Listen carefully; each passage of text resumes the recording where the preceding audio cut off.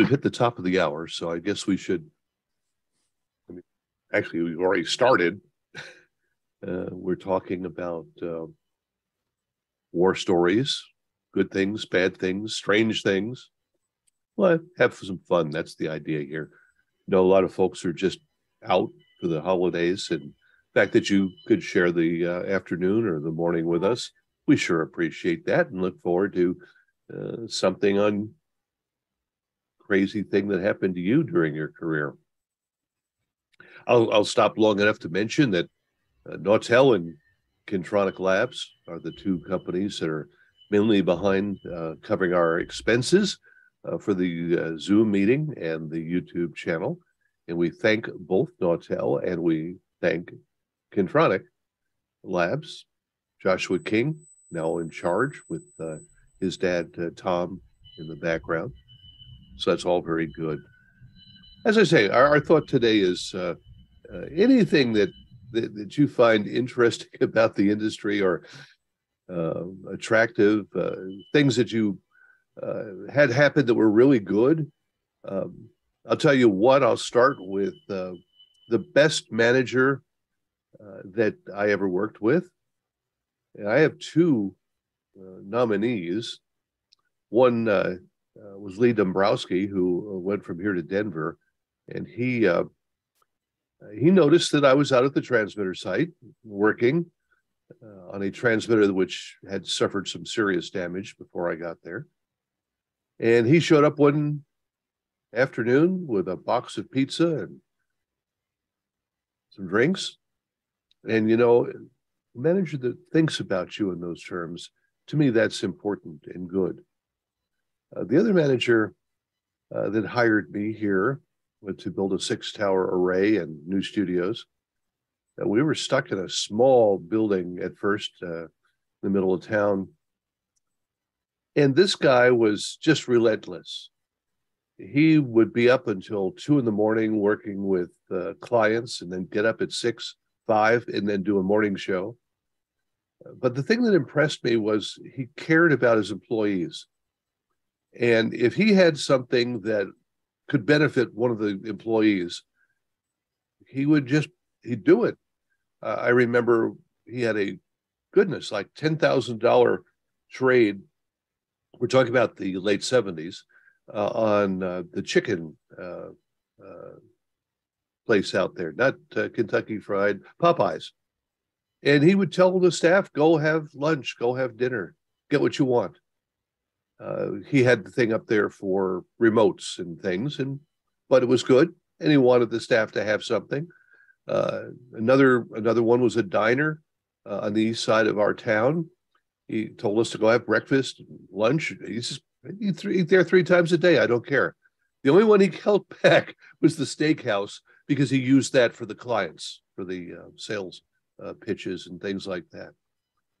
I remember when I bought my first VCR, and one day I came back to the station, and on my desk was a case of videotapes.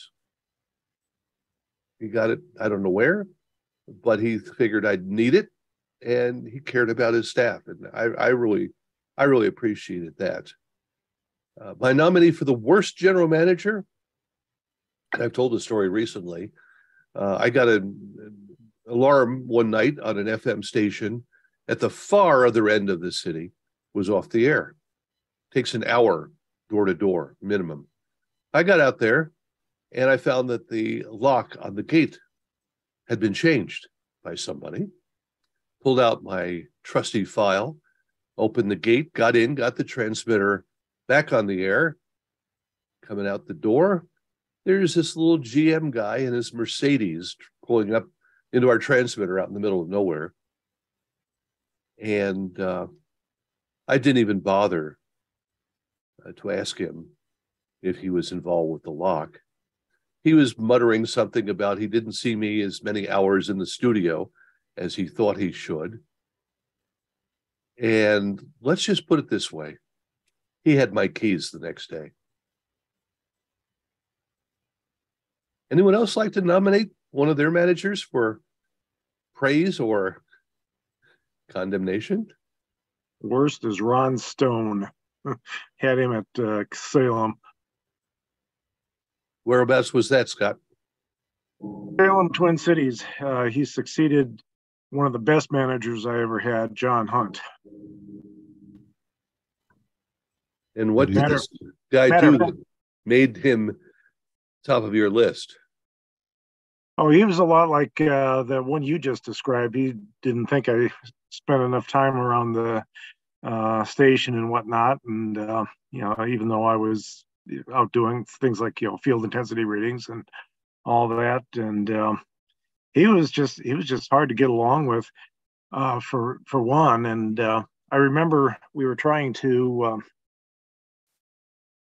we needed to get some replacement wireless mics because the FCC had reallocated some of the UHF television spectrum, and he told me and the program director that we'd have to wait, and then we asked him about it. I don't know, about 6 weeks later, State Fair was coming up, and he said, "Well, why haven't you ordered it yet?" And we sat there both shocked because he never said anything. He said he was supposed to get back to us. Yeah, he pulled that kind of crap all the time. Yeah, guy once thinks you're a mind reader, and you have to come up with these answers long before. Well, the mind reading part, I flunked. But the other one, I have an in-between one. I had a manager who's a perfectly pleasant person. She, like everyone else in the building, we were children. I look back and said, I couldn't trust someone that young to bring my tools. And owners trusted us to run their station. But pleasant lady, she didn't get engineers and didn't know much about what I did. And she would ask the studio thing. I said, well, we have one of everything. We don't have two of very many things. So a lot of work becomes all night work just because you just don't want, you don't hear us go off much during the day. One morning about 3:30, I was wiring something in the rack room, and she shows up with a guy who we all knew he was kind of a hanger-oner at the station, but, and this is very important, not her husband. And she's a little drunk. She's with this guy. David, you said you worked nights. I didn't realize that really happened. I said, you don't hear us go off much during the day. But the fact that I had seen her with this guy, things got a lot more cordial after that. Was that a place that had one of the bomb shelters? This was not a place where this was just a little strip center, frontage. It was new space, but there had been no plan. It's very sad. But as I figured out things or saw things to copy, I would, kind of retrofit one good idea or another. But I just remember her coming in and, she was having trouble remaining vertical. Strike that. She was drunk and was having trouble standing. Okay. All right. Well, the lack of verticality would have helped the guy who we all knew because he was a hanger-oner at the station. And it wasn't necessarily alcohol related anti-verticalism. Not necessarily. That's true. Yeah. And later she proved to be a little things. Early on, she said, well, I see you busy. You do a lot, but I don't know that we're getting stuff done. And she was kind of helpful on the, let's work on your do list and let's work on prioritizing. She was, she didn't know anything about technology, but she could build a plan. And then sometime later, I remember I get a business card from her with a couple of 20s wrapped around it. This is probably the early 80s. And said, you've been working really hard and I appreciate it. So we turned that one into a better situation, but it began as just it's not a great situation, but I seem to have an upper hand. Okay. Well, he probably wants to sneak in unannounced, but I'm so happy to hear that Jeff is with us, Jeff Welton, who probably has some of the best horror stories about facilities. But let's continue a little bit more about managers. What was the strangest bonus you ever got from a manager? A ham for Hanukkah. Good. That works.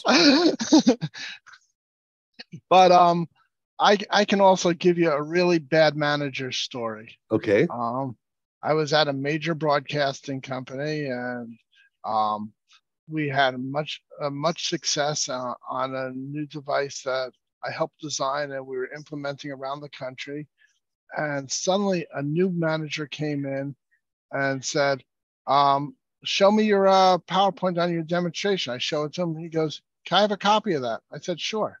Suddenly he calls a staff meeting of every engineer in the company throughout the country, trying to present my presentation. So little did he know that the VP of engineering was on the call, and right afterwards he calls me up. He goes, "David, I'm sorry that this guy tried stealing your work." And he goes, "Not only was I on the call, but the president of the division was also on the call. And you'll notice that the guy that did that presentation is now packing his desk." So was he able to answer questions from the people in the audience? He didn't offer questions. He said, "This is the way it'll be."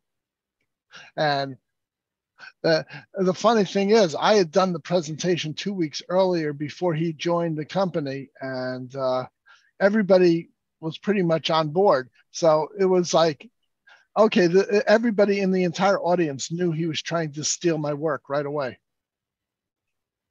Remember, there's a movie about the Big Eyes artist. The husband tried to claim he drew it when his wife did, and they went to court and all that, and he faked a broken arm so he couldn't paint and so on. Well, I have a bad manager story and also a unusual bonus story. And the bonus was when I was working for Malwright, and it was KNEW KSAN. This would have been sometime around 1983 or 84. And we had a Christmas party up at the Claremont Hotel, very fancy place in Berkeley, really nice Christmas party. And then at the end of the dinner, everyone got envelopes. And we got to open our envelopes, and inside each envelope was a $100 bill. So that was our Christmas bonus. And then the general manager opened up his envelope from Malwright, which he planted his check, and he held up a check, and it was for a couple of $100,000. And at that moment, everyone in the room felt like their Christmas bonus was really small. And that pretty much says it for that particular manager. Man, I can imagine. I can imagine. I remember one year I got a $10 check with taxes removed. So it was $9.53 or something like that. Well, that's pretty good. And I'll tell you my bad manager story. Please. And that was in the late 70s. I was working for KBRG at 105.3. And it was actually two managers. They were the Careys. They were pretty old then. I'm sure they've long since passed. They had a manager desk that was custom built so that both of them could sit behind it in their manager chairs. And so when you would be called into a meeting, you would be facing both of them behind the manager desk. And one Monday morning, I got called in, and I was told that, and one of the Ampex tape recorders that they play back programs on the weekend, brokered time programs on the weekend, didn't work. And so that they would be deducting the amount of money lost for not playing that program from my next paycheck. And I said, well, that doesn't sound very fair. I can't predict in advance when equipment is going to not work. And they said, well, you're the engineer. You're responsible for making sure that everything in the building is functional and ready to go. And mind you, this was just a part-time job. This was probably 10 hours a week that I was working for these people. And so I said, well, okay, if you're going to deduct the, I don't know, the $50 or whatever it is from my paycheck, you go right ahead. But of course, I wasn't working there very much longer. I turned in my notice almost immediately, and then they were scrounging. So that is my unusual general manager stories. That's pretty good. Your comments bring back a flood of incidents over the years that I can remember, and I'm sure others here will chime in and share. I remember one manager, just what you were talking about now. When I left that station, she decided that everything they had traded out, repairs on my car, she was going to take out of my final paycheck in cash. And there wasn't much I could do about it, unfortunately, but she suffered her comeuppance in due course, because the station was sold and she wasn't a part of it anymore. Well, I did have another manager, a guy named Patrick Henry, and he was the owner of K-Jazz. A nice guy, loved jazz, was very into making very high quality broadcasting. The very first prototype Orban 8000 was actually installed at the station long before they started mass production. And there are a lot of good audio stories to go along with him. And he was a nice guy, but he didn't pay his payroll taxes. And the government sort of came in and put a lien on his bank account. So for quite a few months on payday, what would happen is we would all get there on payday. We'd go to the bank. We'd line up behind him, and he would deposit checks into the bank account. And then the employees would withdraw the money that he deposited before the government would seize it. So that was just one of those unusual pay occurrences. But at least you got paid. Here, one station I know. Sometimes it took a while. It took a while before we came up with the plan to have him deposit and us withdraw on paydays. Everybody at one station here raced down to see who could get there first. The station I worked at in Phoenix, the owner traded everything. He traded the morning jock, air flying lessons, and the only money he had coming in was from a faux radio school that rented one of the rooms. And every payday, he was in the building for exactly 10 minutes. And if you didn't find him, you didn't get, well, what you got was, it's been a difficult week. Can I give you half the paycheck and don't cash it till Monday? I've seen people, there have been cases in Texas where someone would get in trouble and they would start calling a meeting just before closing time at the bank. And you'd have, the bookkeeper handing out the checks at 15 minutes till 3, and it's 14 minutes to the bank, and then it's the race to see who can excuse themselves for the bathroom quickest, or excuse me, I think my record's running out, and like, wait, we're all tape or we're all computers, like, doesn't matter, I think it's running out. That was like my first job. They were in bankruptcy, and you went in and quickly got your paycheck and ran to the bank, because after number 4, it might start bouncing. That's right. All right, Mr. Manager, I want to hear the end of that sentence, but I'm going to do it after I've been to the bank. Difficult times in the radio biz. And a lot of problems, as I recall, that I've had over the ages wasn't GMs, it was program directors.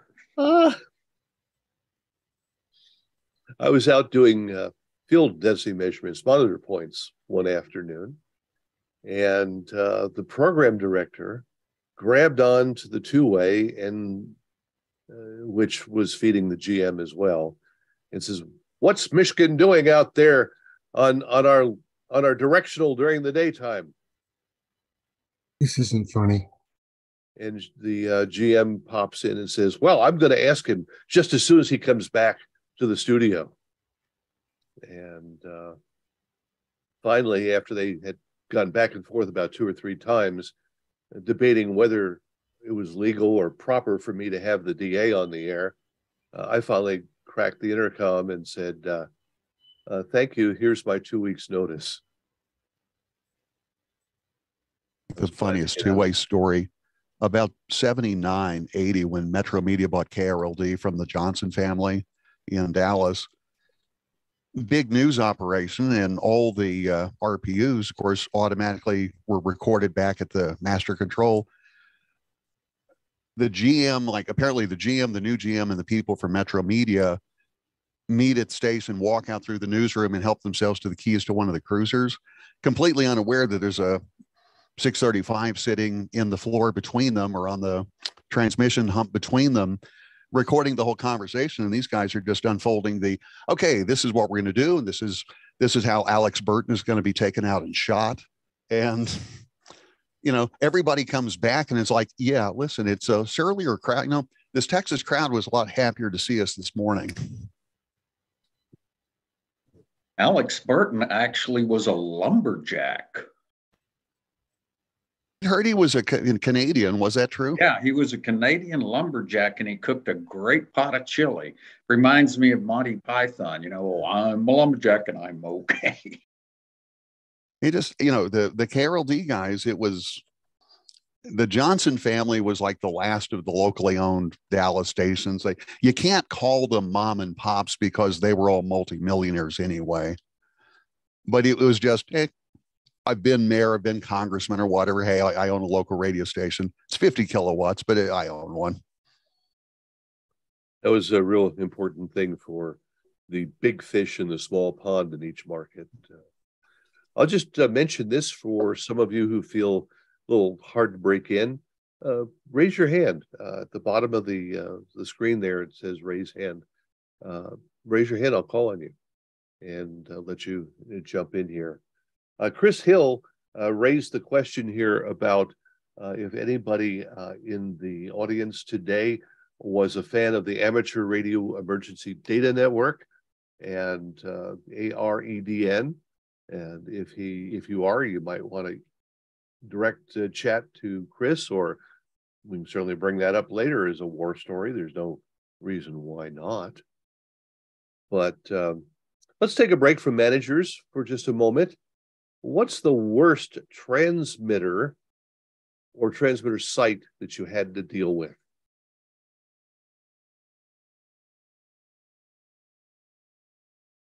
Ken? The 1190 site in Dallas, I guess, it wasn't the worst, meaning dirtiest or grungiest. It was just the most complicated. That 12-tower array? Yeah, the 4 towers in Irving for 50 kilowatts, and then 43 miles away in Rockwall, Texas, the 12-tower 5 kilowatt nighttime. And when Salem purchased it, I ended up having to fix it all up. And it had been done before when Susquehanna had it by Ron Rackley. And before that, it was Gordon McClendon's The Mighty 1190. And I remember when Salem bought it, they were religious, so they wanted to call it the Almighty 1190. But that was the most complex one. We got Tom Jones, Carl T. Jones down, and we spent at least 6 months with engineers in from all around the country, and we rebuilt both the phasers at the sites, put in new transmitters, put in a DX50 at the 50 kilowatt and a Gates 5 at the 12 tower. And Peter Burke built us a special remote control because those 12 towers took up 2 positions. And you raise a good issue there. Some of you mentioned Rackley and some of the others that I'd like to talk about. Some of the RPEs. One thing that not too many people know, or some people from Texas do know, is that 1190 nighttime array was first built by Dave Holtzman. Remember Dave from Continental? Very well. Really, really good guy. And here's the back end of that. While he was building it, it so happened that every other 1190 in the country was off the air on Sunday night, except me in Phoenix with the 250 watt coffee pot. And I got phone calls this Sunday evening. I got a phone call from a guy in New York. He was a DXer and he was listening.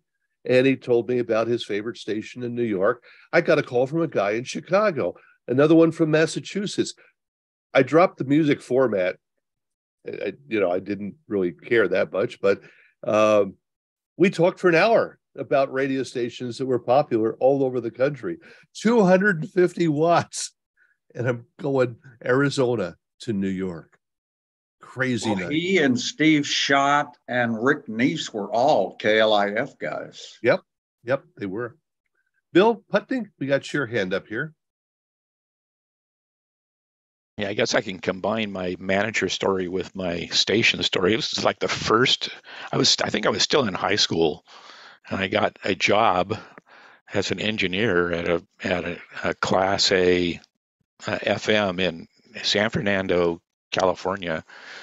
And they had built this, the manager's story was that the guy, I think, traded out commercials for everything in his house and everything else in his life. There, I think there was one actually cash paying program, which was a religious program on Sunday morning that kind of more or less paid the bills. I don't know that the owners ever got any of the money from that, and he ended up selling, the station manager ended up selling the station, 100% of the station, 3 times to 3 different groups of investors before he left town. And the FCC finally pulled the station license, just kind of threw up their hands and said, we're done with the fighting. It's out of here. Deleted the allocation, got it over with. But the station was on a little hill that only had a road up to a target range, shooting range on the backside of this hill. So they put the tower and the antenna up on top of the hill and ran the feed line down the hill across the back of the target range and down to the transmitter building. And I don't remember what kind of transmitter it was, but every time somebody would use a higher than pistol powered weapon on the range, they'd end up hitting the feed line, and that would of course drive everything nuts, and in the process it would spike through the Teflon ring that was used as a plate blocking capacitor. The Teflon ring around the PA tube, and a clamp piece of kind of a bent aluminum around that to be the other half of the plate blocking capacitor. So we'd be up there, I don't know, a long time, a lot of times of the year,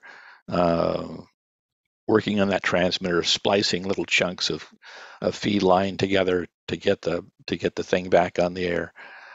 Dale Rice finally got tired of replacing the Teflon sleeve on and ended up with a TV high voltage doorknob capacitor as a plate blocking capacitor instead. But so those were easier to replace than finding that silly Teflon ring. Oh my goodness! But that was my kind of like introduction to being a broadcast engineer. And I don't know that I may have gotten paid a couple times, but for all the time I was there, I don't think that my paychecks ever cleared the bank. I don't want to monopolize, but you guys keep awakening memories.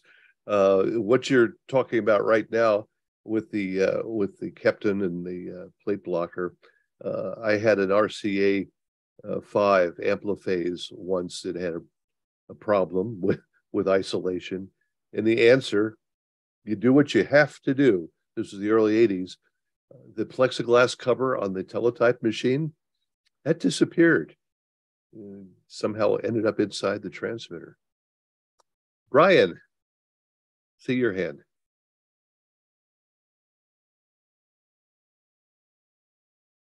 Okay, there we go.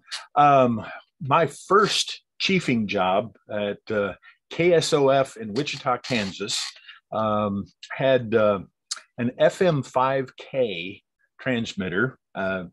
First time to work on a tetrode or anything like that. Luckily, I did have some help on that. But this place had open delta power. And as a result, anytime there was a storm, bye-bye diode stacks. And that was just the way it was. But that was probably the worst place, worst transmitter facility I had to deal with. But it was early on in the career, so I knew better like later. Thanks.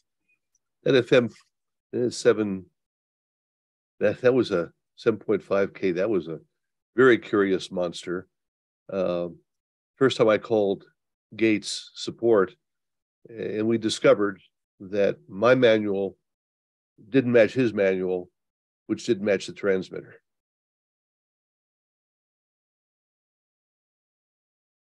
But then, of course, the response from Gates was, "We've never heard that happen before."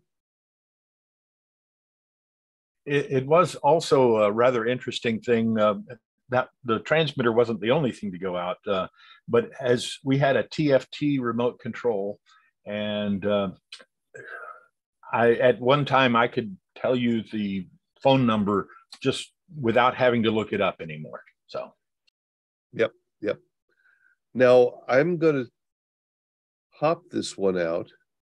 And Jeff, if you want to correct me, the MFET1, in the back of that MFET on the panel, I think it was 5 volts and 70 volts were right next to each other.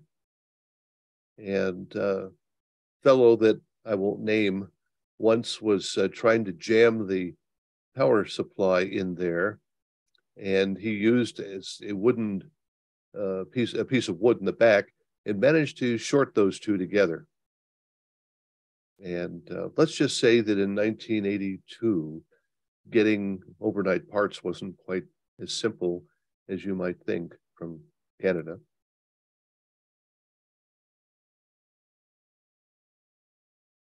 Maybe we lost him. Back then, though, you could do counter-to-counter freight on airlines, which came in real handy. Yes, that's true. That's true. And that's often how we had to get stuff in here. It looks like Jeff had to drop out, and maybe he'll be back. We'll see. Well, the worst site I ever had to deal with probably have to be the one in Jamestown, North Dakota. Fortunately, we're out of that building now, but it was an unheated Quonset hut. We had a Crown 1K transmitter, and every winter we had to wrap the rack with styrofoam board and with a heater directed at the transmitter to keep it running. The building was old, leaky, rodent infested. It was just, and there was really no way to get in there except via snowshoe during the winter time. So it was, needless to say, not my favorite place. Interesting. I got a note here from Mike Shane, says this first time he heard a customer service rep. I don't want to ask this one. Everybody put their hand. I think I don't know anyone that has not had Gates tell them we've never heard of that problem before. Whether that was my response. I said that's the first time I ever heard that. Oh no! Goodness! Whether it's those horizontal tubes in the BC1G, or it was the very sharp edges on the value transmitters. Remember those when they didn't even bother to mill the edges of the frames? I think companies must rotate new customer support people in on a regular basis, so they've never heard of those problems before. Yeah. Well, some of them, but you'd be amazed over the years the different Gates transmitters that I've been inside of, and one of them it was a transistor in the oscillator that died when I found out. And I asked the guy, what could have caused this? Well, we've never heard of that happening before. Been there, done that. I guess I got the t-shirt.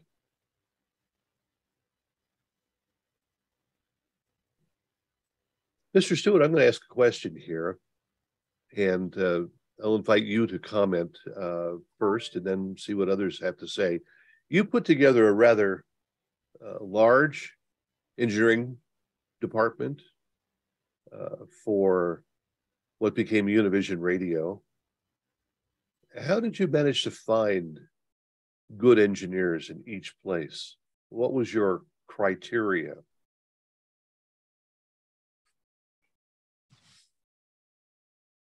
And don't say money. We paid reasonably well, but it wasn't great. We also had the great luxury of never being in a huge hurry, that we would add one market a year or two in a year. They might come with pretty good people. A lot of my job was making sure people understood that usually they would see Hispanic broadcasting or Univision, and they just assumed that you needed to be anchor grade Spanish first and foremost. And I said, no, the nuts and bolts don't care. And it was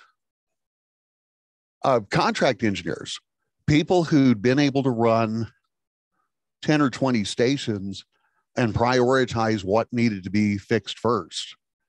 Were way ahead of, I'd meet a lot of staff people where some supervisor had portioned out the tasks.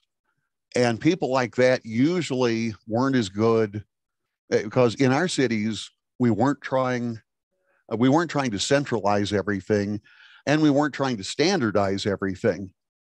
It applied to automation. Whatever you had usually was okay, because for the longest, until just a few years ago, they still weren't voice tracking remotely. Now they are, and now they do.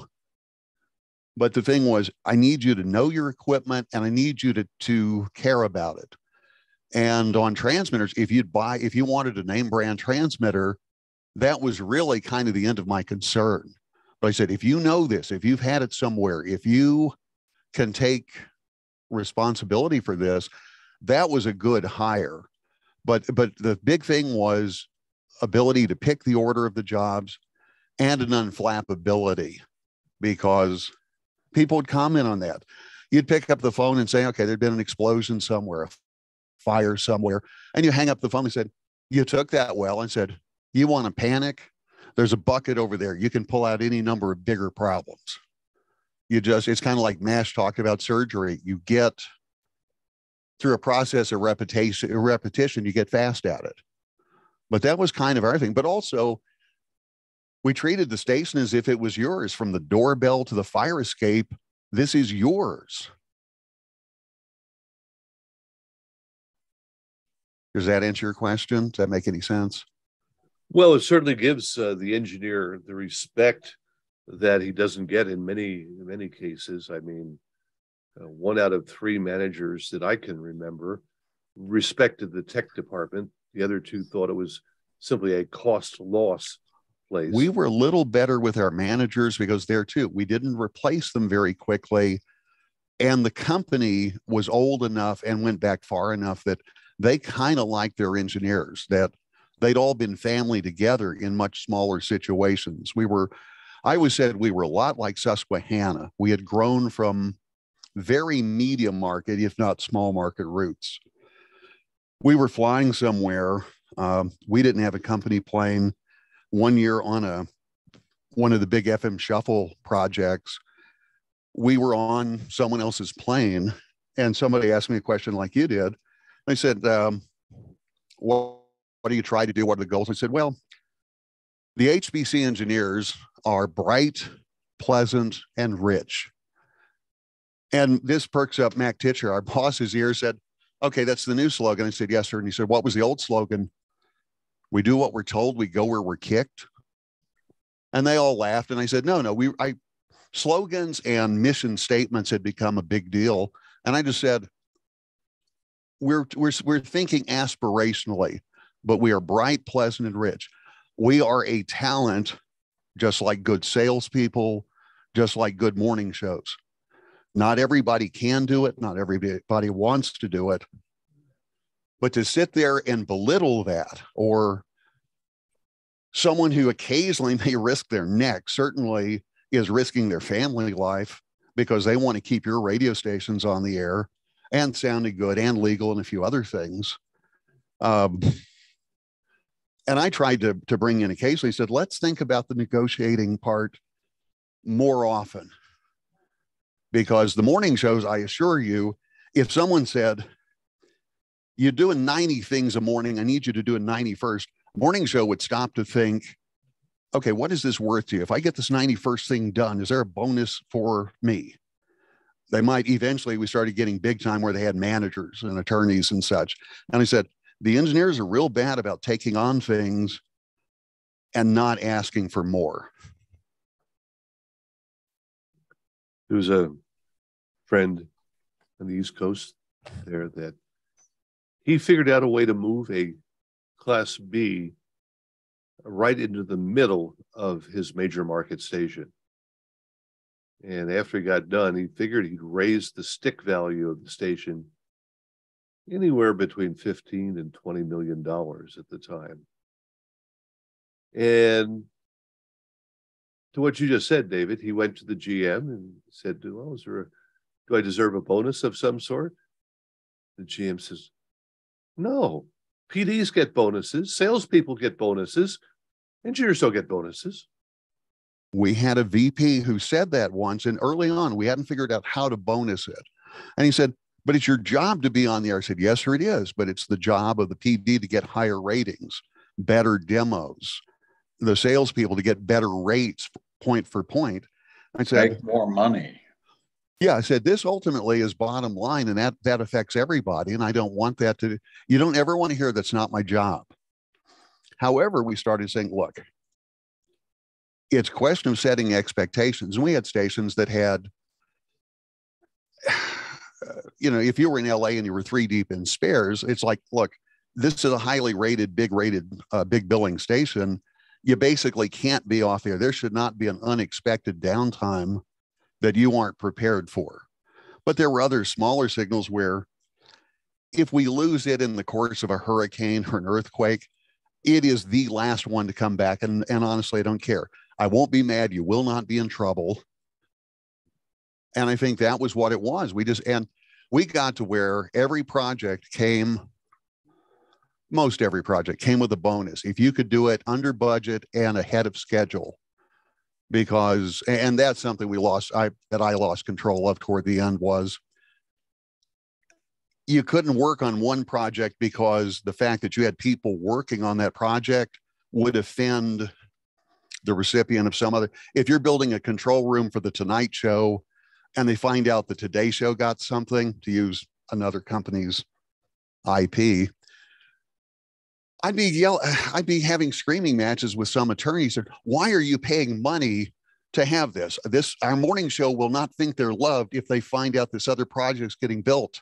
And it's different pile of money, different set of contractors, different set of deadlines. Both projects have to happen. Oh no, not if it's going to cause this morning show to catch cold and refuse to show up for the next month.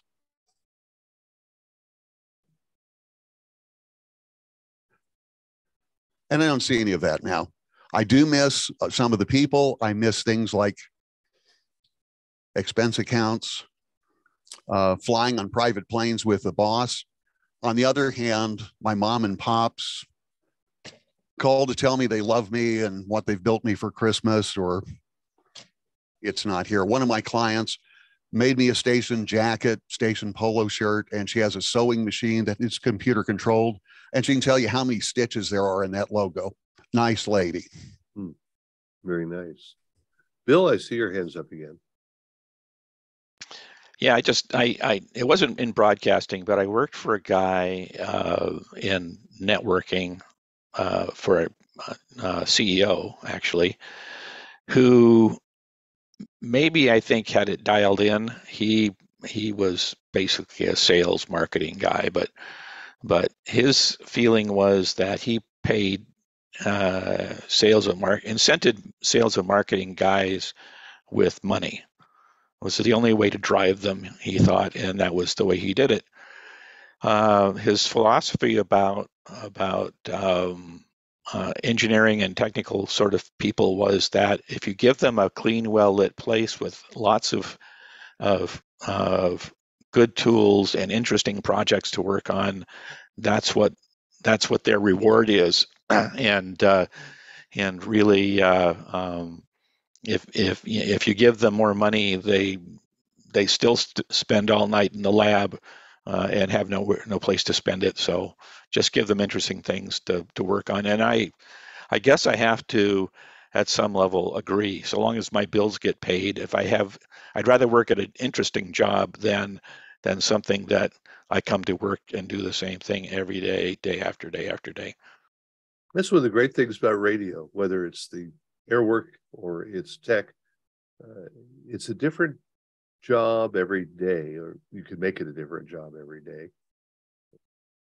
I always liked the immediacy of the business until it became completely automated and there's no immediacy whatsoever. I like the fact that in the day we had generally an auxiliary transmitter so that should something happen to the main, and in the old tube transmitters, it could and did.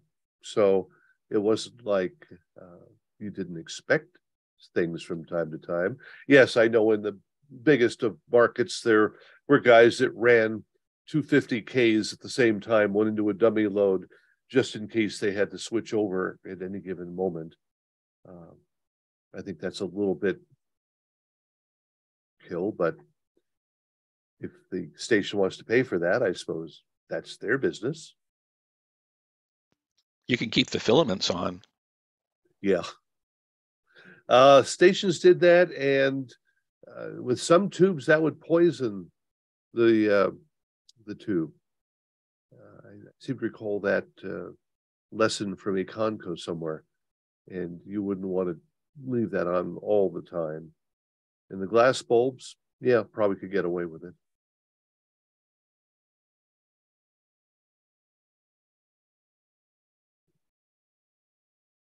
I'd like to turn our attention for the moment to the topic I mentioned earlier of the consultants, the RPEs. And it's like the old David Letterman thing, touch with greatness. So that's what, you find yourself talking to somebody that you never thought you'd be talking to. And you find out that they're quite different from what you thought. I always enjoyed the Ron and Ben show at the NAB, Rackley and Dawson. And when I got to know Ron, what a great guy he was. Sharp as a tack.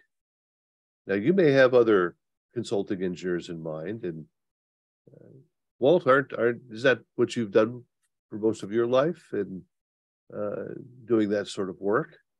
And there's some really good ones out there, some really inventive ones. Glenn Clark was a terror with all those computers, and if you take a look at that one station he designed up in the Detroit area, it was 1270 or 1280. It's got like 9 towers. It's like somebody threw darts at a board because there's not any line at all. But it works, and it did what the CP said it would do.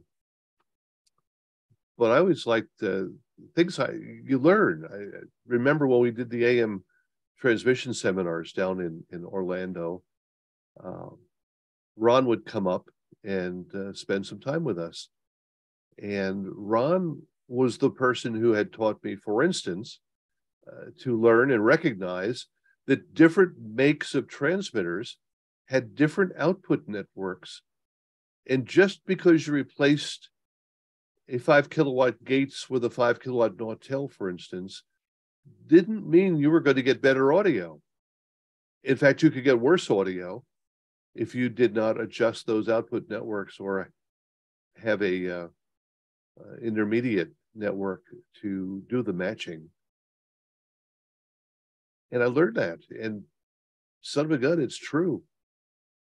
If you change transmitter manufacturers and you do not give attention, this is AM I'm talking, attention to that output network, you can sound totally different and not in a good way.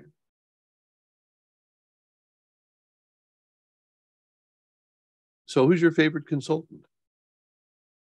Or your favorite consultant story? Carl T. Jones for AM. I did some work with Ralph DePel of Cohen and DePel, and then also went to the Carl Smith DA seminars in Cleveland a long, long time ago. Carl was just the nicest guy you'd ever want to meet. I only got to meet him during the NAB DA seminar in Cleveland, but I was just amazed at how much he cared and how sharp he was. I also had one of his books with all the patterns in it that was generated mechanically, which was amazing. I've either got the book or somebody sent me a photocopy of all the patterns. But yeah, that's very, yeah, in the days before transmitter computers, how would you know what the array was going to do? David, you're right. 1270 WXYT. And they also added a bunch of towers. I don't know that Glenn didn't do that, but yeah, he would sit there with the room full of computers, hot rodding things. When we rebuilt the 870 in the Vegas area, simple DA, it was 3 towers before and after, but the Rackley people redesigned the 9-phaser and just played with the phase budget a little bit, and it sounded like an entirely new radio station that, to look at, a couple of parts got moved, but nothing got replaced really. The every region, of course, we used to have so many more consultants because we didn't all have computers to do these things, but there were Merle Saxons, there was a guy in San Antonio named Lynn Willoughby who retired a couple of years ago. Yeah, that looks like you just threw the sticks on the ground. It's like so many pretzels on the table, and it's not just an optimized pattern shape. It's was optimized for bandwidth, and the very deepest minimums there didn't necessarily sound awful. They had to give some thought to. Ken Lister's still listen to this. Yeah, that's an interesting point, I guess, for another discussion, and that is just like the so-called non-directional FMs. Once you mount them on the side of a tower, AM directionals, they have a tendency to only be cared about at carrier, and you get 5 or 10 kilohertz off carrier, and those minima aren't really minima anymore. It was, they weren't planned for anything except, okay, the pattern at carrier. And of course, Murphy says that your program, pick the deepest minimums, take the nulls. It turns off completely. You will find the manager's house, your biggest car dealer's house, the program director, morning show. If there's someone who cares about hearing the station, they live in one notch or another. They just do. There's a requirement, I think, in their contract. It's Pete Skaggsnell passed to lived out east of town, almost dead in line with the KAMA towers, which, you follow that null, you follow that line back to WSB in Atlanta, which it protected rather deeply. And Pete could just sit there and watch the 4 lights flash. But there were nights you could sit in his driveway and he could hear Atlanta.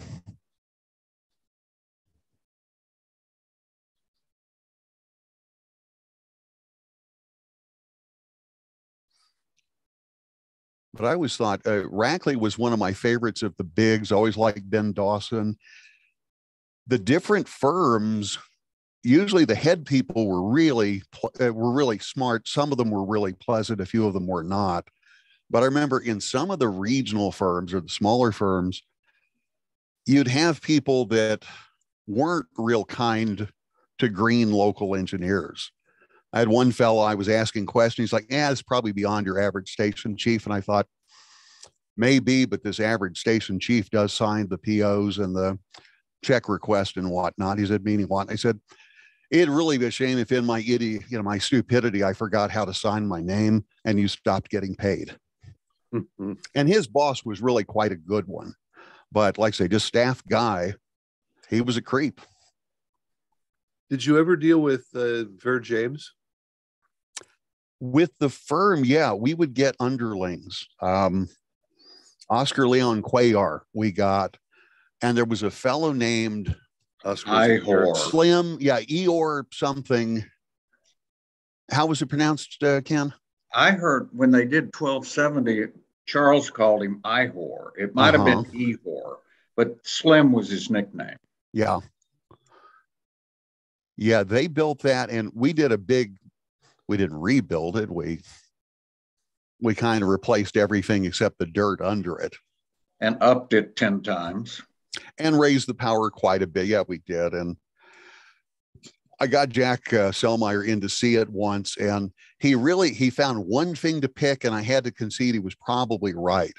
We had put fiberglass insulators at the top and bottom of the guy wires, and he was worried that a grass fire would have breached the bottom insulators. And I'm like, okay, I think you're right.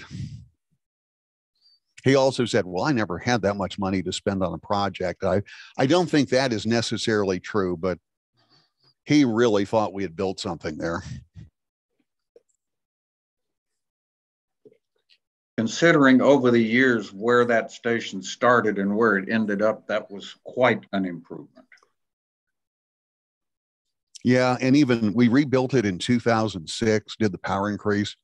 And Patrick and I have both said that, if it were a year or two later, we wouldn't have bothered. 2006 was probably too late, just the number of dollars for what an AM was going to be. For the money we spent, we could have made the down payment on a better signal. Or an FM. Yeah, well, we were full up on those, but.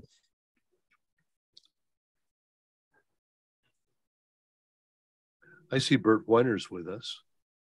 Mr. Bert. Oh, I am here. What's the craziest station there that you've worked for in LA? I know that you started out with KFAC, because we've talked about that. No, before that even. KBMS, background music station. It's now K-Power 105.9, but when I was in junior high school, I worked for KBMS as a board operator, transmitter person, whatever else. And is this better if I bring my microphone down to where my mouth is? Yeah, much better. Oh, I thought something didn't feel right. I had the microphone in the wrong place. I had it in the wrong end. No, KBMS, when I was in junior high school, it was a background music service. Back then, it was cheaper to put an FM station on the air than it was to get phone lines into various businesses, restaurants, markets, things like that. And KBMS was around 3,000 watts ERP, but we upped it to, 105,000 watts when it was on Flint Peak. It was 105,000 watts, yeah. But KFAC was good. That was one of those things, a misunderstanding on my part. When I went to KFAC, I thought I died and gone to heaven, and that would be one of those places that I would work for the rest of my life, because I loved classical music and I loved the people I was working with. But that was about the time when stations started selling, every other day. And, there was no longevity to anything there. You were lucky if you could hang on. And usually when a new manager came along, he brought along his buddy, chief engineer, or when a new company came in, they came in with their own engineers. So anyway, I after many years, I discovered I'd be better off working for myself, and that was probably the best move I ever made. But that's a different thing. So what was your question? Well, I'll just take, first of all, a pitch at what you just said about what happens when stations are sold. I think that's one of the things that I always appreciated about Univision or Tishner or Hispanic or whatever label you were under at the time, David. It was the respect that you guys had for your staff, and the turnover was relatively low.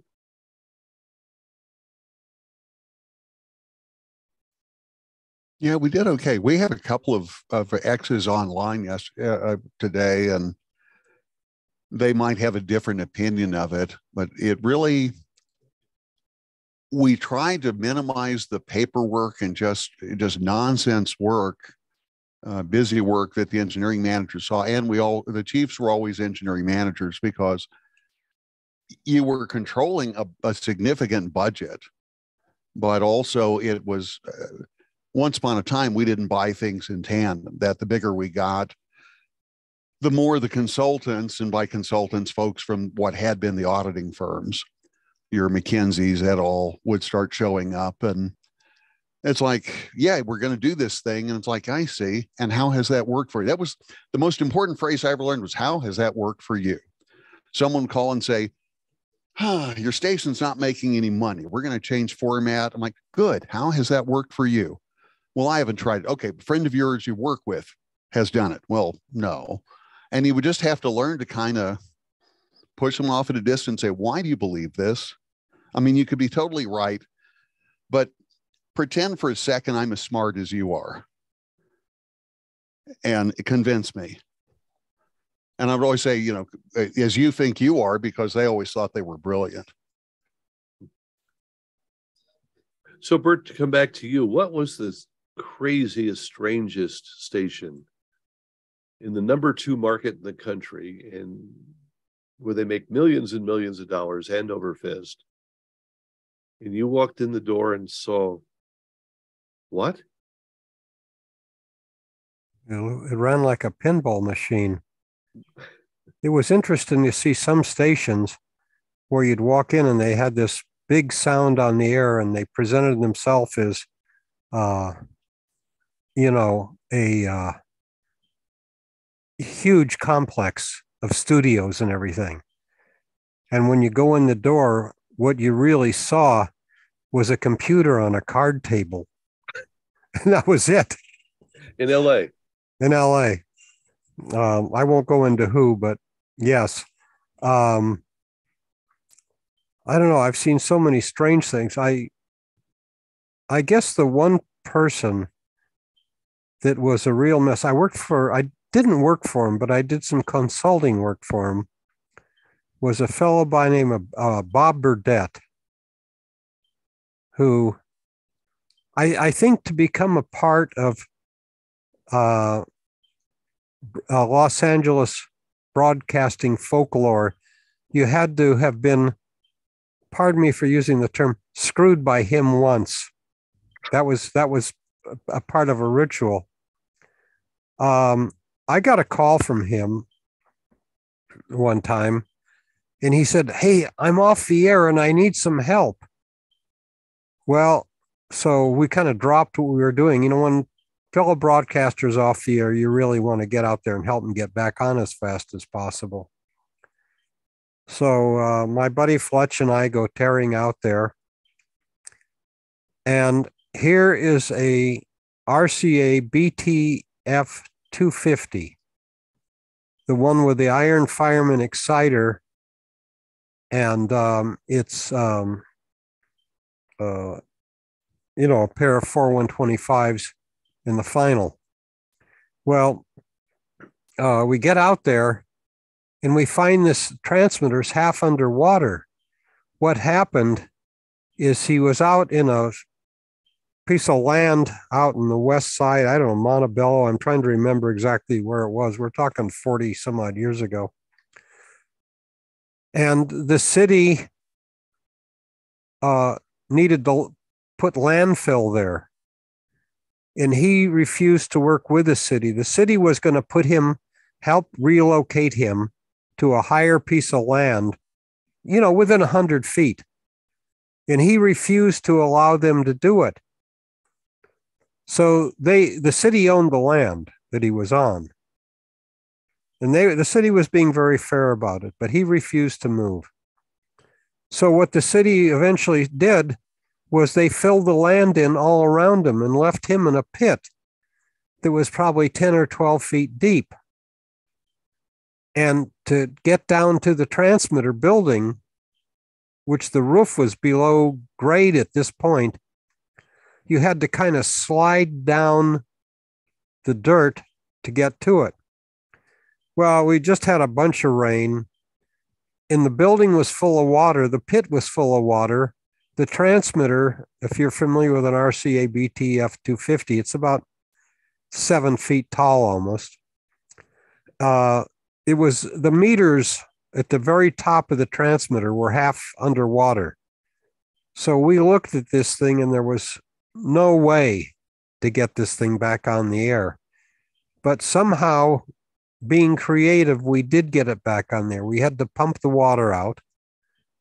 And then we went through the transmitter and fixed it and got it working again somehow. And we sent him a bill. Okay. How we got the transmitter going again, that's one story. But the interesting part of it, when it came time, we sent him the bill, which was probably $500 for two of us doing this. And it was certainly worth a lot more than that. But anyway, he says, no, you don't understand. I do everything in trade. And he said, what I want to do is, instead of the $500, I'm going to send the two of you to Austria for lunch. So we thought, well, hey, a trip to Austria could be nice. But no. You're going to go there. You're going to get off the plane. You're going to go have lunch. You're going to get back on the plane and come back. I said, what? So he called me a few other times, and it was always cash up front before I'd even talk to him. I'd figure out how much I wanted and also to get the previous money back. So we this went along for several years. Then one day I went out there to consult with him on a project. The guy had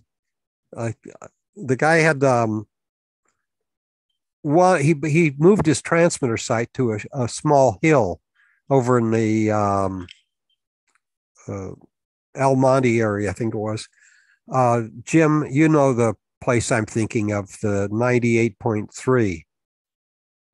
Jim Sensenbach knows the transmitter site. But anyway, when he was trying to save money everywhere he could, being a cheapskate. So the antenna was up on the tower, brought it down through. It was a solid tower, like you have a utility pole that has metal all the way around it and it's hollow inside. He brought the coax down that and then through an underground conduit and up along the side of the transmitter.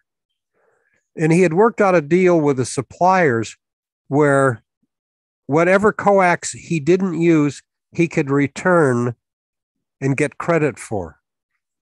So in order to do this and keep the coax as short as possible, he apparently forgot that he needed some way to connect the transmission line, the coax, to the top of the transmitter. So where it came up the side of the transmitter to the edge of the top of the transmitter, he cut it off right there. And now he needed to know, what do I do to connect that to the top of the transmitter? Well, I said, well, what you're going to have to do, probably the simplest thing to do, is you're going to have to put a connector on there, then a piece of, a couple elbows and some copper transmission line over and onto the top of the transmitter. Okay. So I went home and I forgot to collect money up front. So I sent him a bill for $100. And he calls me on the phone and he starts screaming at me, $100, you didn't fix it. You didn't solve my problem. I says, no, but I told you what needed to be done.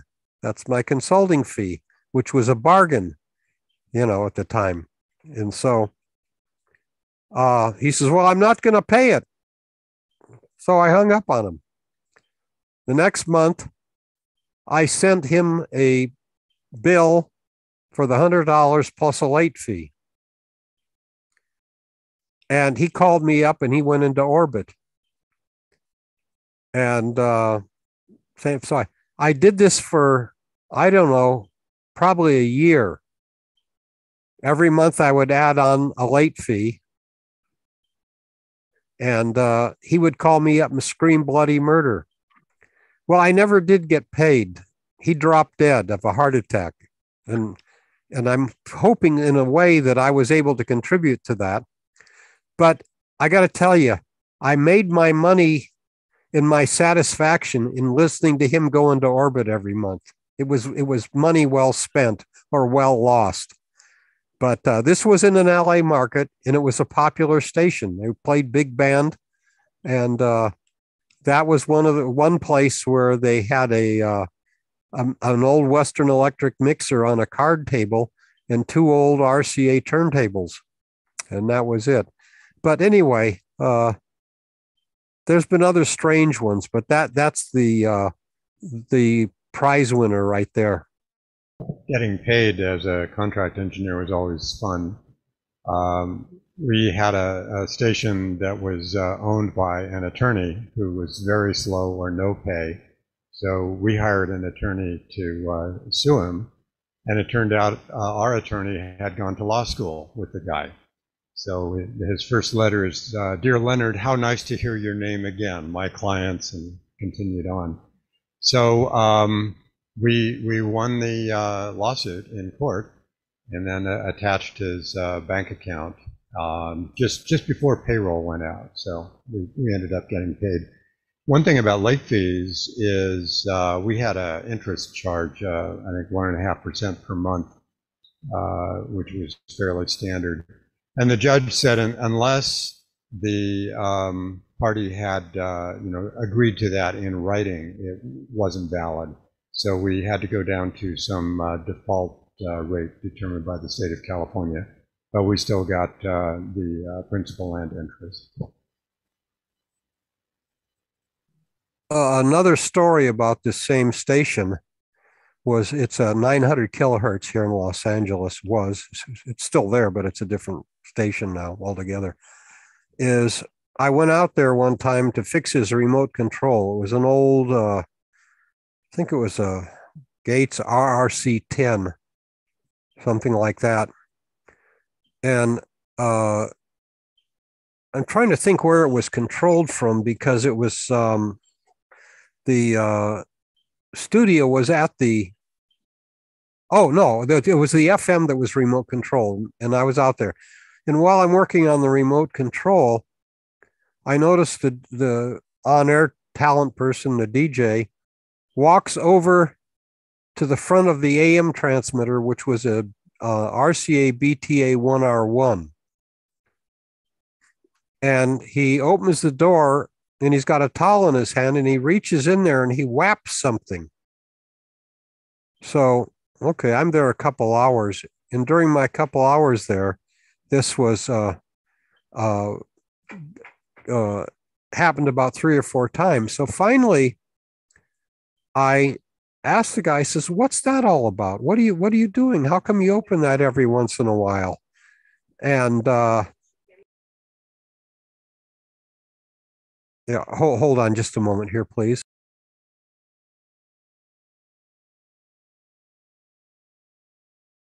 Yeah, okay. So he says, well, the filament goes out on one of the tubes. I said, you're kidding. So that's, He says, yeah, we just have to go over and hit it every once in a while. And so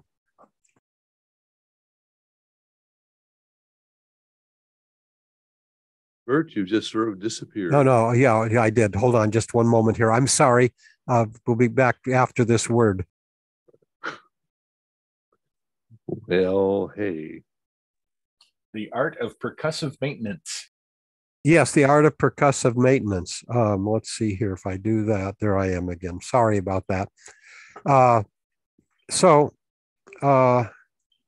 This station signed, it was a daytimer, so it signed off. And being a good guy, trying to be a good guy, I said, well, I got to go see what's going on with this. And those of you who are familiar with the BTA 101 know that there's a phenolic board and the tubes sit in this, and the pins are removable. It's all kind of a RCA Mickey Mouse tube socket, if you will. They're individual pins. There's holes in the phenolic, and then down, and there's the pin there.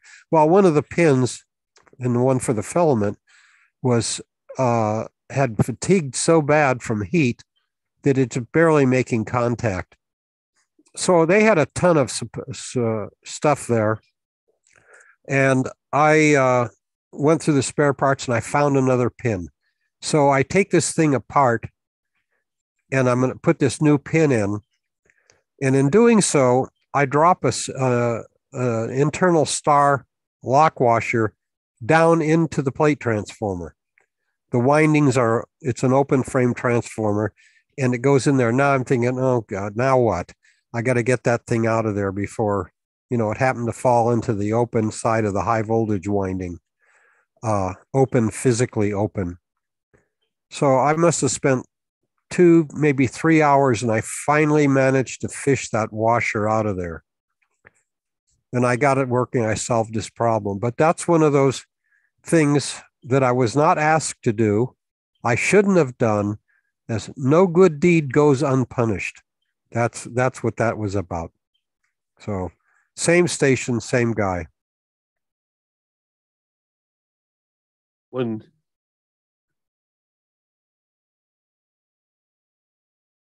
time many years ago, we had our 100-year flood. That was 1983 in Tucson.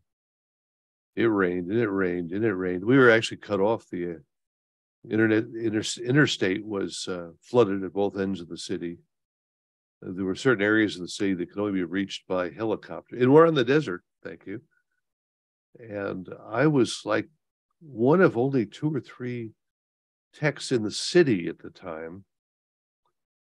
And every time I turned around, a different station was calling because they were off the air and they wanted me to get them back up. And one of was owned by a guy who ran around with a paperback copy of Winning Through Intimidation in his back pocket. And he wasn't a client of mine. He was just a courtesy call from another engineer who was out of town. He would call me literally every 10 minutes when I was going to get to his transmitter. And I would explain to him that I have to take care of my clients first and get them back on the air. And in due course, I ended out at the transmitter site. And you all know what's next. The phone was ringing on the wall at the transmitter site. Picked the phone up, and yep, it was him. What's wrong? What'd you do? Well, Bill, until I get off the phone, I can't go take a look. And I hung up on him. So I got him back on the air. I sent him a bill. 2 months later, I still hadn't been paid. And I called down to the station, the bookkeeper, and she says, oh, we only pay the same way that we pay our advertising clients, 180 days. I said, well, let's see, you're off the air. You called me out on a rainy night, got you back on the air. Tell you what, I'll let you pay me at this next pay period, or in future, you can meet me at the door of your transmitter with cash in hand. You should say you'll be there in 180 days. Well, it wasn't her fault. It was the manager's fault, the owner manager. And what can you say? What can you do? Occasionally you'd get the call from someone who was out for the holidays, and maybe you were in town, and he said, look, leave the keys and I'll take care of it if they call. But you get a call from someone you don't know, and they just assume they're talking to the engineer for the station, and there might only be one on Earth. And I remember one guy called, and it's, yo baby yo, and like, we're off, and how are you going to act? And I'm like, okay, who are you? Where are you? What station are we talking about? And what has happened? And he walks through, and we eventually figure out that, you have shot yourself in the foot, metaphorically. You needed to push a button, but you were new to the control room. You pushed the wrong one. So the button you pushed did not reset the EAS. It reset the transmitter. It was marked DC/off or off/reset. This was a QEI remote control. And he pushes it, and he said, hey, it's saying warming up. Please wait. It starts counting. I said, okay, get your next music ready and figure out what you're going to say, and, get ready to clean up the log for the spots you missed. And while we're waiting, let's talk about what you did. And he said, well, I didn't do anything wrong. I said, well, you called a total stranger and yelled at him. And that wasn't really necessary. And the he's backing down pretty fast. He said, well, I just got hired the other day. I work up in other place, and I was going to do this as fill in for the holidays. And that's great. And you now told me enough where, next time I see the program director, I've got to remember to punch him in the mouth, but that's a different relationship story. But no one stops to say, they'll post a number saying, hey, I'm out of town. Here's the number. And there might be a post-it, but they don't say, if you need to call them, be nice to them because they are doing us a favor, or this is something I'm swapping time for him, or just, I got to where I would pay people to watch my stuff because I wanted the luxury of being able to say, I don't necessarily want to do yours. It was the proverbial 3 a.m. phone call from a local station here that was not mine, but it was being chiefed by a fellow who was at that time was a friend. And the guy is on the other line, and he says the number 6 cart machine isn't working. Kind of shook off the sleep a little bit, and I said, let me get this straight. You have 5 cart machines that work fine, and number 6 isn't. And you want me to do something about it right now? Well, it's a whole lot easier if I have all 6.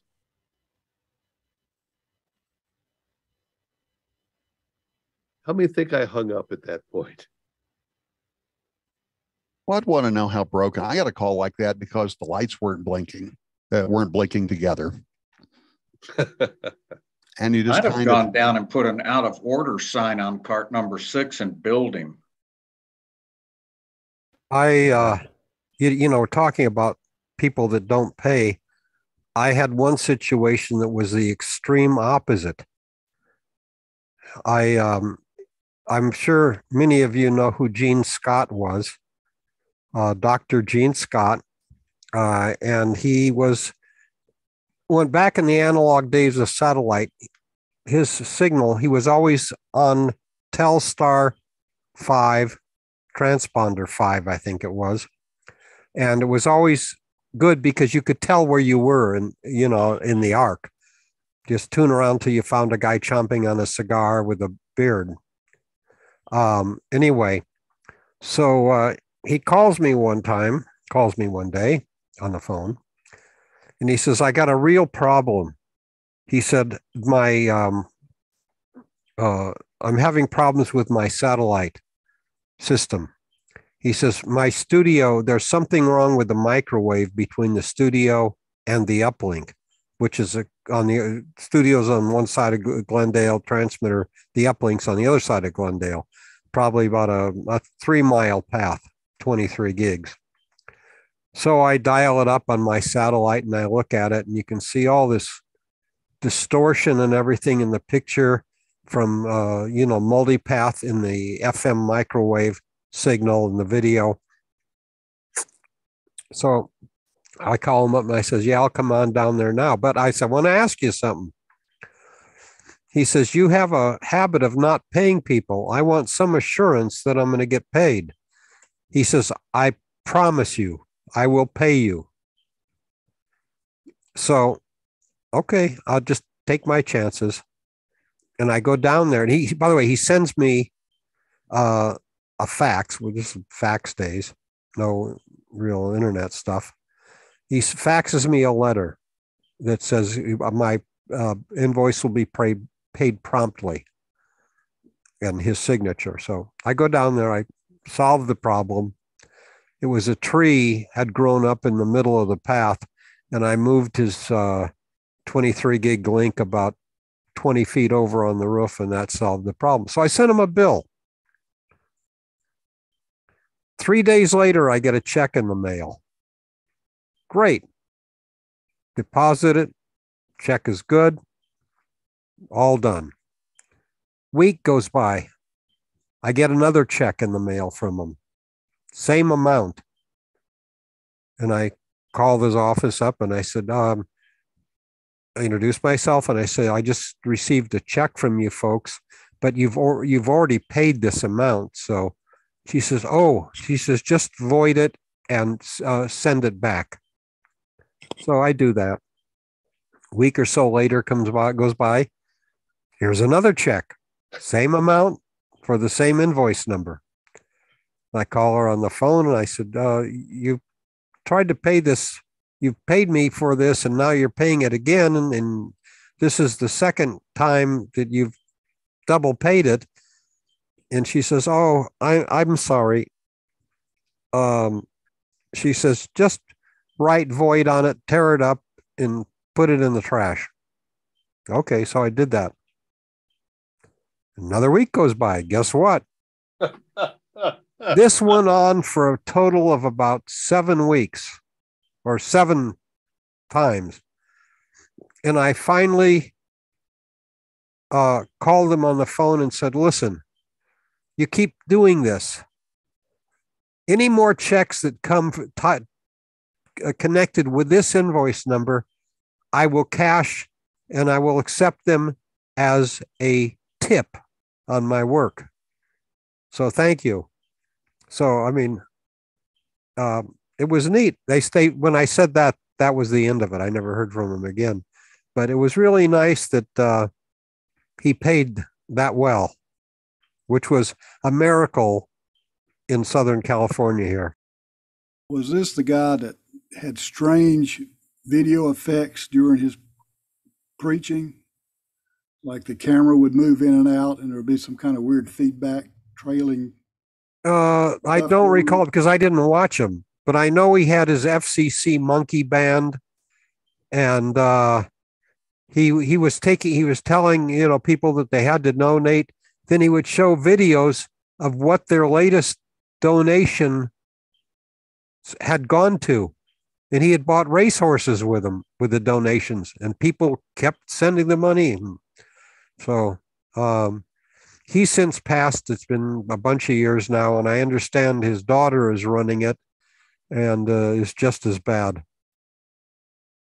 Yeah, we had one of these over here, Jim Baker. Oh yeah, I used to, when I worked at Channel 9, I was the TD for that at our end. I had to sit through and listen to it. Yeah, he was also on the FM subcarrier for Susquehanna in Dallas-Fort Worth. Yeah, there was a local disc jockey that had a skit a couple of times a week called Pass the Loot Club that would satirize his goings-ons.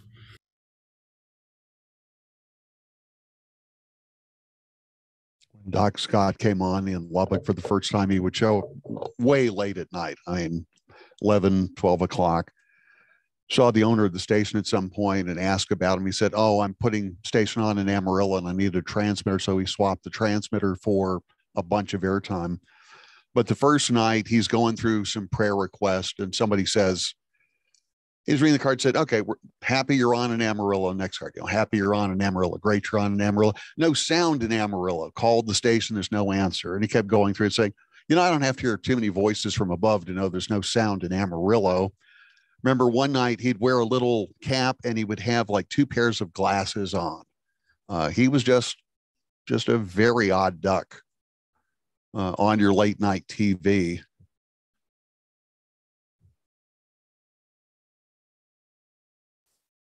He probably kept paying that check and paying that check and paying that check because it's the first time they'd ever done that. And we're just not experienced in paying bills. Right. But are you saying people are weird that wear 2 sets of glasses like I do? It was kind of like an airplane where Robert Stack pulls off the dark glasses and there's another pair under it. He said, okay, we've got a face facts. And he pulls them off and there's another pair. Okay, if Melissa Scott is his daughter, she rocks the high black boots a lot better than I think he would have. She'll cover a blackboard with, theology, and I'm like, drat, I flunked that. I'm sorry, I can't say she's wrong because I don't understand it. I don't think I've ever watched her or ever seen her on. It's not my cup of tea. Nor mine, but now that I see less of this, and probably there are fewer people who will see it, because all I see of TV anymore is what's on the program guide. You look at only the things you select. And the old days, you were actually clicking through the channels and you would see these things. And I think there's so much less chance of accidentally seeing a show anymore. Well, he supposedly performed a lot of miracles, probably based on how much of a donation you sent in. But I heard he actually made a blind man walk. When you say made him walk, in what way? Forced him to? Was Pushed very him out of the comfortable. car and said, you want to get home, you're going to have to walk. That was how he did it. I see. Took It away may his not car. a dubious miracle, I suppose.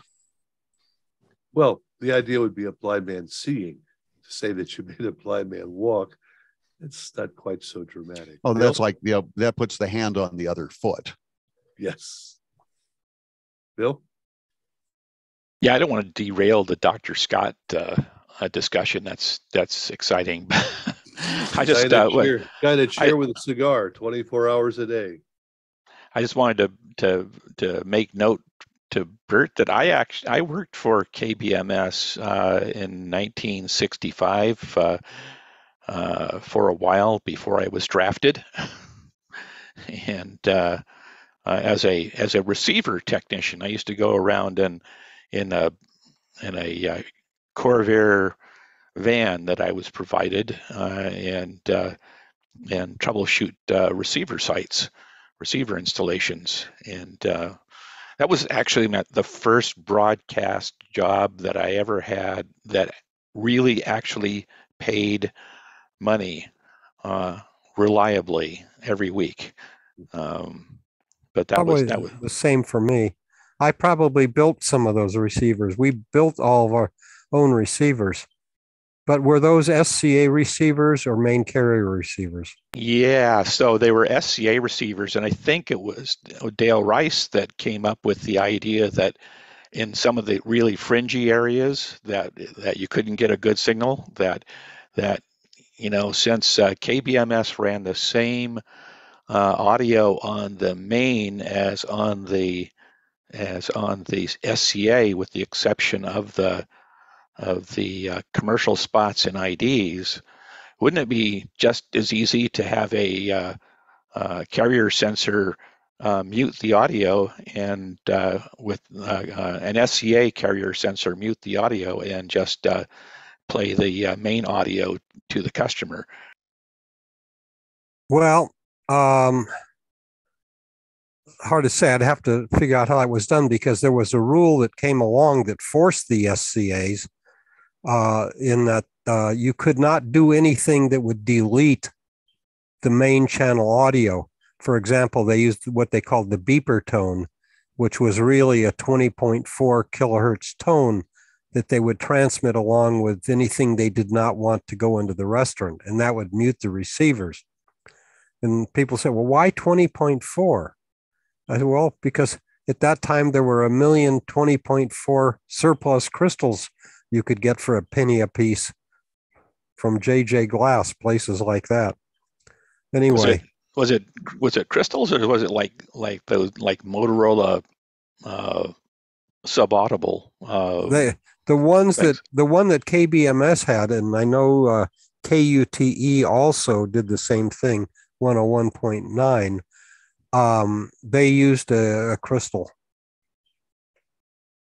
Yeah, it was pretty interesting times. I remember when they went from Flint Peak to Mount Wilson, or I guess it happened after I left, but they went from Flint Peak to Mount Wilson, and they went from a respectable power down to about 320 watts or something on Wilson.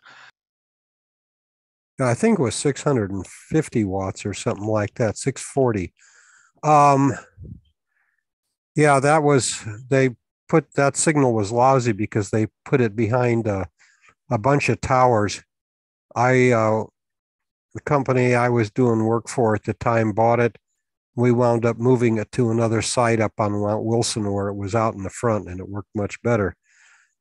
Much better. Was it Bill Scott and Al Schwartz when you were there? I don't recall. I did. I had most of the contact I had was with Dale, and I've actually lost track of where Dale is or what he's doing, if anything, these days. He smoked like a chimney. I may not be around. There was a fellow named Dale Cook that was involved with Muzak at one time that I worked with, and I think he had been involved with him at one time. But another story about KBMS that people might find humorous or interesting. Yeah, there were two owners of it.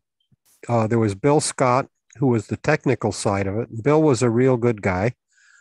And Al Schwartz, who I'm not sure, I guess more the business side of it. But Bill was quite capable of doing the business side of it. Anyway, these two guys hated each other. I mean, with a passion. And I remember one night, me and a buddy from high school, who was also one of the board operators there too, and we did all kinds of stuff. Bill Scott called us and said, "Hey, got to go up and work on the transmitter tonight. Would you guys like to come up and help?" And yeah, we did. It was a Friday night or Saturday night, I forget which. But anyway, we went up there. We actually had to work on the antenna. He climbed up the tower, the pole, and took a couple bays off, and we reworked those. But Al Schwartz, who lived about a half a mile airline from the transmitter, called the studio, and they said, well, they're up there working on the transmitter. So then he calls the transmitter. He gets a hold of Bill, and he says, I could hear him from, where I was standing. I could hear his voice screaming out of the phone, "I want my radio station back on now." And Bill said, "We've got the antenna down. We're working on it. We're making some repairs on it." This is the middle of the night. And he says, "I don't care. I don't want to hear any excuses. I want my radio station back on the air now." And Bill hung up on him. And he went and he pulled the cable out of the exciter that went to the rest of the transmitter. And this was a Phasotron GE 3 kilowatt transmitter. And he took a test lead out of his 260 Simpson and stuck it in the end of the coax connector out of the exciter, called the studio and tell him to start programming again. And Al could hear it at his house, which was, like I say, just a short distance away. And I remember Bill saying, "Well, I hope that shuts him up for a while." So, but he was happy. He thought his radio station was back on the air. But he made a lot of people really unhappy. Al did. And Bill, spent most of his time smoothing down feathers, and he was really a good guy, sharp. It's amazing how far 10 watts will go. Yeah. And once you reach quieting, any more is just a waste of energy.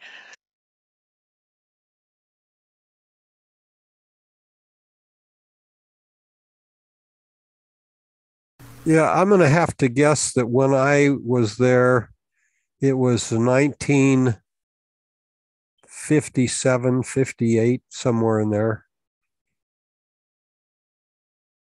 Yeah, a long time before I arrived, but it was a good bridge from high school. I had a brief job at Muntz Stereo Pack, and then I dove headlong right into the big world of broadcast radio engineering.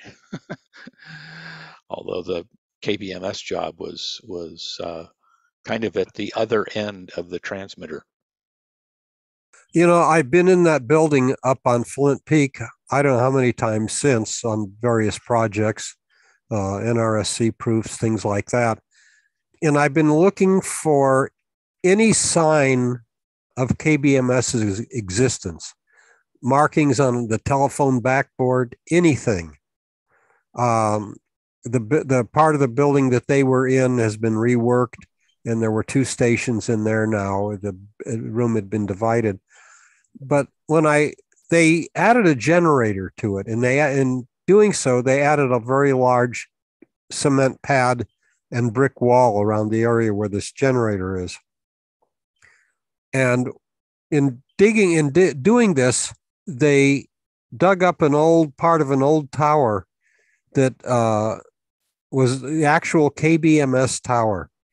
And it was a piece of angle, probably 1.5 inches on a side, and it had been cut out with a cutting torch, and it was about maybe 10 inches long. Well, there were 2 pieces like this, so I got them. I got them, and I wrote on them the last recognizable piece of KBMS, and I sent one off to my buddy Gordon Wright, who lives in Iowa now, but he was the other fellow that from my high school that worked there too.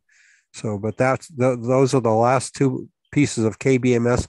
Although I do have a picture of the KBMS studio. I have 2 pictures that Gordon found in Barry. For what it's worth, I will send them to you later. Okay. The board was a Gates Studioette, C52 CS, I believe it was. It's the earlier Studioette. And the tape decks were 10-inch Ampex machines. They were, I forget what model they were. They were vertical rack mount, one reel above the other, and the head nest in the middle, of course. And these were reversing decks. And the 25 cycle tone would reverse the deck.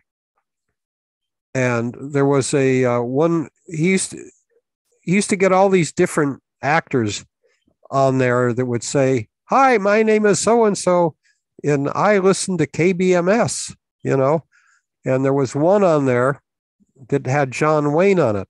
Well, they didn't have the 25 cycle generator to make these things reverse. What he did was he had a silent sensor that they built, and the automation machine was like a pachinko machine upside down in a rack. And there's this one, it happened every single time this voice ID tape came up and had the John Wayne. He says, "Hi, this is John Wayne, and I want you to know that," and the thing would reverse because there was something in the background on the tape that triggered the reverser, or the reversing circuitry. And it said, and this is John Wayne. And remember, I'm a singer. And that was it. There was the end of the voice track, the announcement in the opposite direction. Did it every time.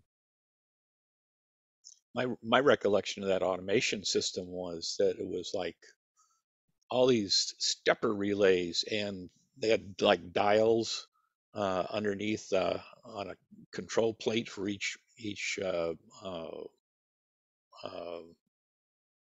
rotary switches that you could set for what sequence came next, and it was like counting as it went through between segments, and it was, I guess, interesting to watch. But it was the days before there was anything like a computer to run it, I don't know who built those things, but it was must have been some relative of Rube Goldberg's.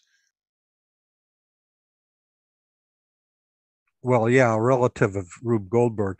In the pictures that I'll send Barry, and he can put them up if he wants to, is some pictures of the automation, but not very detailed. You can just see it in the racks there. But it was built by Bill Scott, and it was really kind of clever. But it was just, there was a chassis, but nothing was bolted to the chassis. It was upside down chassis, well, on rack panels, with things just wired together, laying in there, and it worked.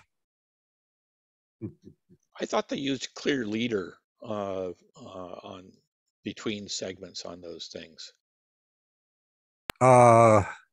You're probably thinking of some Schaefer automation equipment.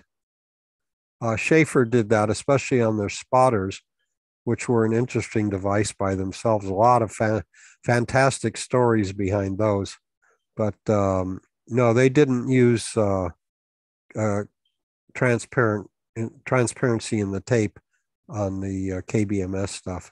25 hertz was common in automation, and it'd be at the end of each song. And that was when Drake Chenault pioneered the way of staggering when the tones would be, and they could have the two reels work so that the fellow talking would continue talking over the intro to the next song, and it sounded more alive.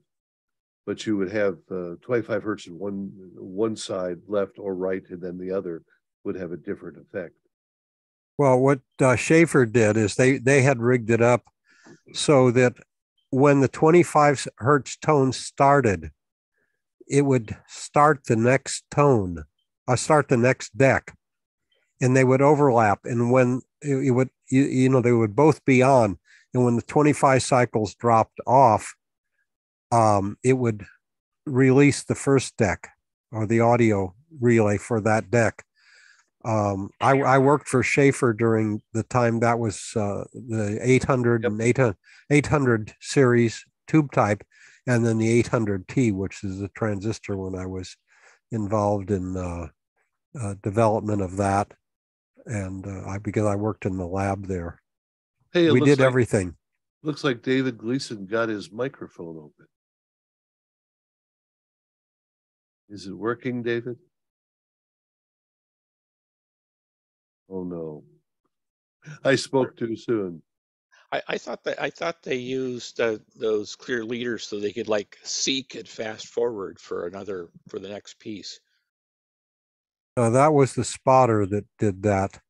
I don't think they had any other machines later that used that for skipping through.